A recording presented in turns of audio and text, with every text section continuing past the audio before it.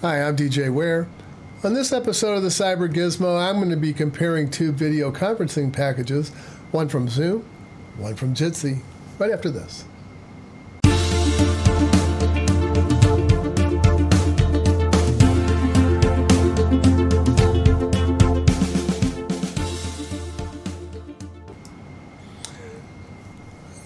So the reason why I wanted to do this review today is you probably, or maybe you don't know, but 2 days ago, yet another security problem was surfaced with Zoom. And so I'm going to talk about some of the features between these two packages and then talk about some of the problems and then give you my thoughts on which one I think would be best to use. So Zoom was released in 2013. It was founded by Eric Wuhan, and the company that holds the source code to Zoom is the Zoom Video Conferencing Corporation. It is not open source, but it does support Android, iOS, Linux, macOS, and Windows, and the client supports up to 11 different languages. The license is considered freemium, which means that the client is offered for free, the service is offered for free, but it's only up to a certain number of participants, and after that you pay, and you pay based on a scale on the number of participants, the maximum number of participants that you want to support in a video conference. Some of the features are, it has a simple interface, and the usability for non-technical people is pretty good. They do offer one-on-one meetings, so you can have private conversations using Zoom. And there's also a group video conference mode. It does support screen sharing, and there are a number of plugins and a way to add plugins to it to add additional features. There are browser extensions that add additional capability to online meetings that are being held and you're using a browser instead of the client. There's a hand-raising feature, and there are multiple views of the participants. You have a video priority mode where the speaker comes to the front, or you have a gallery view in which all of the participants that can fit on the screen are shown at one time. But it does have the ability to record the meeting to disk, your local disk, and like I said, it's free to up to 100 simultaneous users, and after that you pay a scaling amount in order to add support for additional users. Some of the security features are it has the ability to do password protected meetings. There is user authentication, and it has waiting rooms to allow the host to admit participants into the meeting rather than have anyone that has the meeting notice to be able to just drop in. It also supports locked meetings, and you can disable the participant screen sharing if you want to. It also has randomly generated IDs, and we'll talk more about that in just a little bit. It also has the ability to remove disruptive participants. So if someone is preventing your meeting from continuing, you can boot them. So there's been a lot of security issues that have been surfaced over just the past 7 months.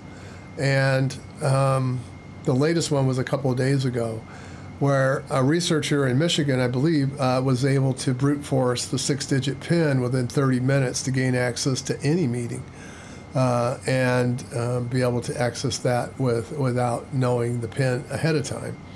So that has been fixed. And July the 10th, there was a critical, now this one isn't all that big, I mean, because personally, yeah, there was one that was found in the Windows version that allowed an attacker to take over control of a Windows 7 or earlier machine via the Zoom client from the meeting itself. So, first of all, my first response to that is, why are you still using Windows 7?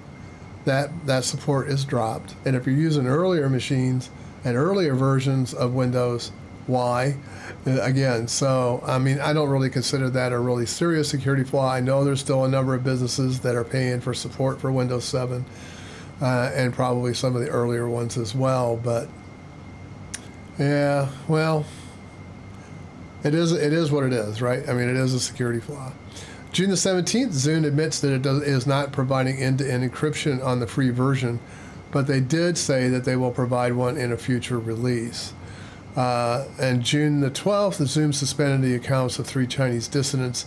Not only did they suspend the accounts, they blocked the video stream that was ongoing, and that raised a number of concerns from the U.S. Congress as to how that was being handled. And Zoom said it would provide a way to block participants from attending a Chinese-based meeting in the future.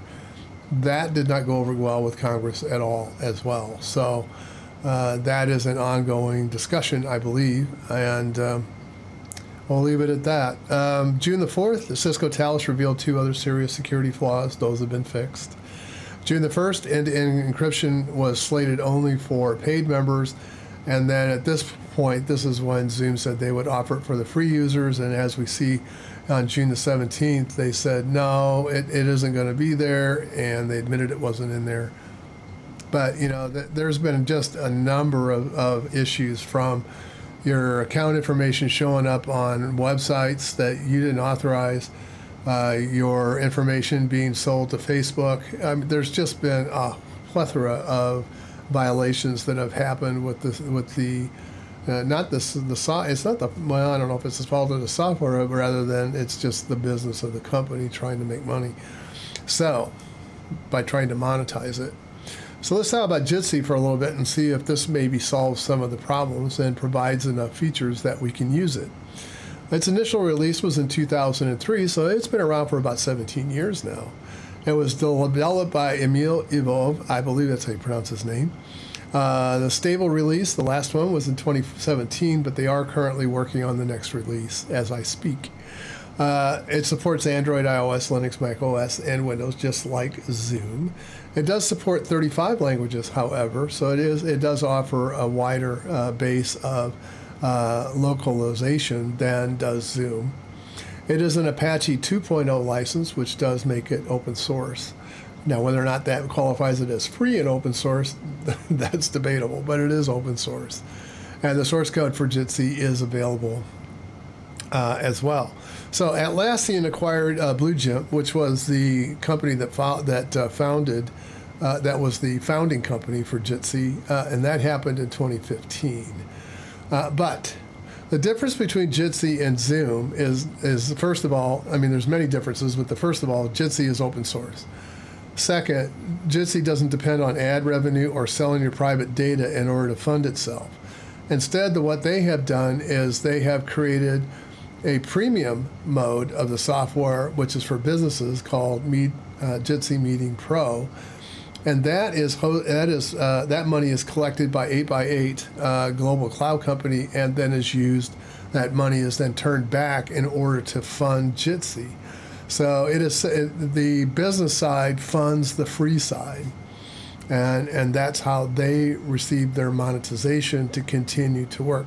And so far, that has met 100% of their needs as far as what I understand. But I'm not involved in their financials and don't know that for certain. But the features are, it also is a simpler interface. It allows non-technical people to be able to use it, and I actually think the look and feel of the meeting Jitsi is actually somewhat cleaner than Zoom is, but Zoom has more features. They do have calendar integration, which there are 2 forms of that. When you're on the set up a meeting part of the site, you can look and you can click the calendar button and see what scheduled meetings you have that are coming up. Also, you can send out a calendar invite when you send out the invite for the meeting, so that people can then add that to their personal calendars. That would serve as a reminder for them to attend a meeting in the future. You can also provide participants with a dial-in number if you want, and that allows them to attend the conference in voice only. And of course, won't be able to see the screen in the presentations because we don't have video phones yet, other than cell phones. But yeah, so anyway, of course, you know, if the number is provided free, but you may incur charges if you're using, and I don't know what your cell plans are, but you may incur charges to do that. There are one-on-one meetings, and it also offers group video conferencing as well. They do support video sharing, or screen sharing, excuse me, and hand-raising features. There are also a similar way to do video priority and a sort of a gallery view of the participants as well. One of the nice things about Jitsi is that they have the ability for the host to monitor the bandwidth in real time. So if you are in a situation where you are overrunning your ISP's bandwidth, then you can adjust the video and audio quality to reduce the bandwidth requirements.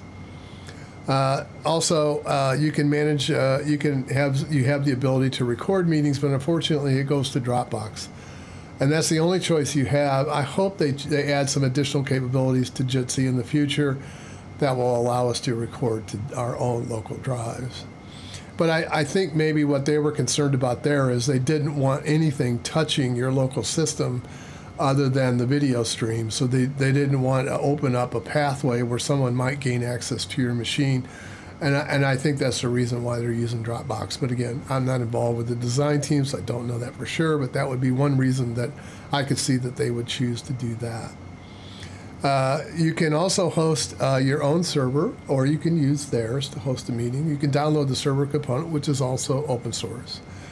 One of the other nice features about Jitsi is if you want to share video content from YouTube, and you have creative license to do that. But if you wish to share, like if I wanted to share one of my videos to a live stream, rather than me having to download the video and take up bandwidth on my machine and processing power on my machine, I can use YouTube's bandwidth to do that, and they will push it to the Jitsi server in line with the video conference rather than taking my bandwidth.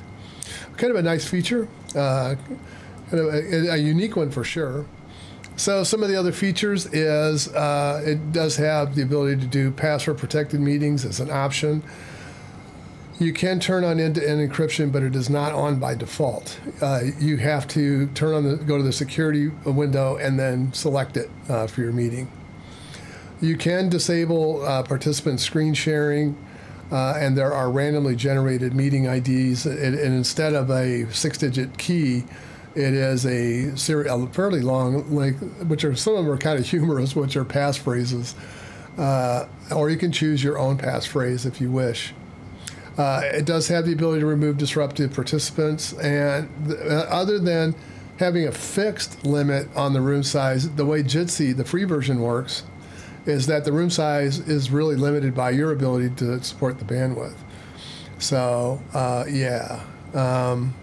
Does that mean they all come back to you?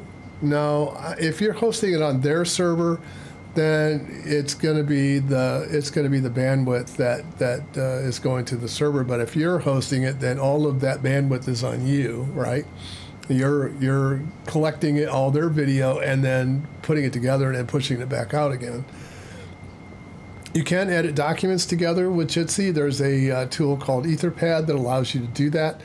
So if you have a group that's working collectively on a document of some kind, they can do it together online. Some of the Jitsi issues. The participant load-in time is slow. It takes a while for them to load in. It doesn't have as many, it's not as feature-rich as Zoom. But it has the basic features of what, for me, for what I would want. Now, the security issues. So I didn't put the list here for Zoom. I just kind of listed all of theirs. There's just too many to fit on a screen. But as far as CVEs are concerned, within the last, since they founded in 2013, Zoom has had a total of 5 CVEs that were reported to the CVE database. Jitsi has had 1 since 2017. Didn't see anything earlier. I thought I had the selection criteria to go back all the way, but I may not have. But they had 1 in 2017, none reported last year or the year before. So yeah, it's. Does that mean that it's more secure? No, it just means that there's not as many people beating on it. Zoom is getting a lot of attention, and when that happens, the security people, it's just like a laser focus. I mean, once you have a problem, they come out of the woodwork and they start really digging in to find issues. Now, it could be that Jitsi just hasn't had that level of scrutiny yet, But it has been around for a while, and I would have thought that if there were some major issues, we would start seeing them get surfaced. But one thing, Jitsi is written in Java. Java has had a number of security issues over the years. So whether or not you want to use it or not, I leave that up to you. But for me, I'm no longer participating in Zoom meetings because I am concerned about their ongoing security issues that affect me as a client participant. So yeah, that's why I am not participating anymore in Zoom meetings. I'm staying away from them. As for me, I'll be using Jitsi if I do live events and host them in YouTube. So I mean, I know the problems with Java. Again, it has been beat to death. I mean, yeah, they surface 1 or 2 a year, or maybe 3 or 4. But yeah, the Java team is pretty quick about fixing things. The Zoom team seems to be pretty quick about fixing things. To be fair to them, they're just under a lot of scrutiny right now. And the thing that concerns me the most about Zoom is that I wouldn't call it shady practices, but I would say questionable business practices. How's that? So that's the way I would put it. I don't like to be negative because I don't know what they're really trying to do. They need a better way to fund their software is what they need to do, and they really need to open source it. And that, I think, would eliminate a lot of my concerns with it. Turn it over, make it open source, fund it from your business model, do it that way, do it the way Jitsi's doing it, and I would feel a whole lot better about it. That's all I had for today. I'm not going to do a demo of the two. I mean, I'll put a link, and if you want to go out and play with it on your own, you can do that. You really need I'll be demoing it soon enough. I can guarantee you that. I plan to do some live events next month. Maybe not this month, but next month for sure. So hope to see you all again real soon, and please like and subscribe. And as always, bye for now.